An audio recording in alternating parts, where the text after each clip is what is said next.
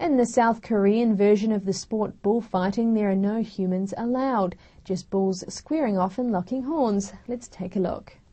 In South Korea, the sport of bullfighting, just that, two bulls fighting. The brightly dressed, sword-wielding matador, famous in the Spanish version of the sport, is nowhere to be found.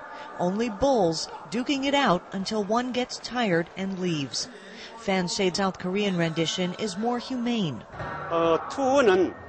Spain's bullfight is between man and bull, which assumes that a man will defeat the bull. But Showdown's bullfight is an energetic fight between two bulls, and is a fair match. The game is over when one of the bulls gets weak and runs away. We're not abusing bulls at all.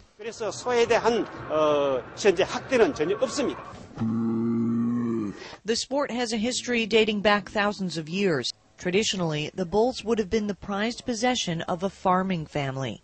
And to this day, the animals and their owners develop a special bond.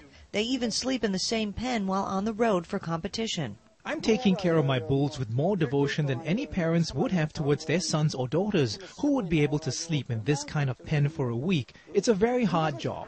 The fights can last anywhere from a few minutes to an hour or longer. Either way, both bulls go home alive.